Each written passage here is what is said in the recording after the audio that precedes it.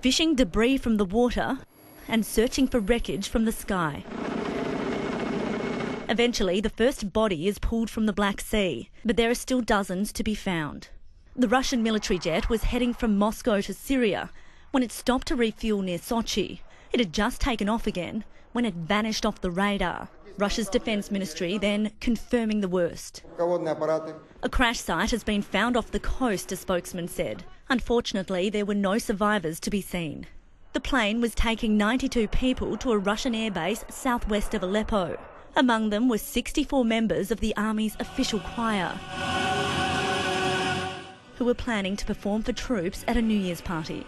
Also on board were 9 journalists and a famous Russian human rights activist. Dr. Elizaveta Glinka was carrying medicine and other supplies to a Syrian hospital.